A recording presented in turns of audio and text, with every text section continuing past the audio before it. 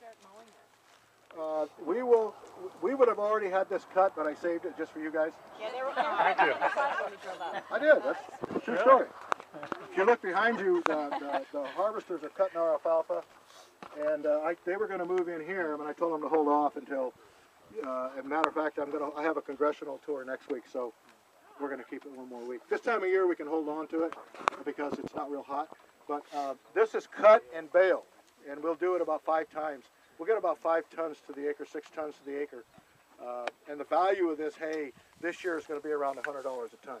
Wow. Do we make money? No, but we take the money and put it back into the operation of the project. So this is district owned, operated? This reuse area is owned by Panoche Drainage District and partners with Fireball Canal Water District.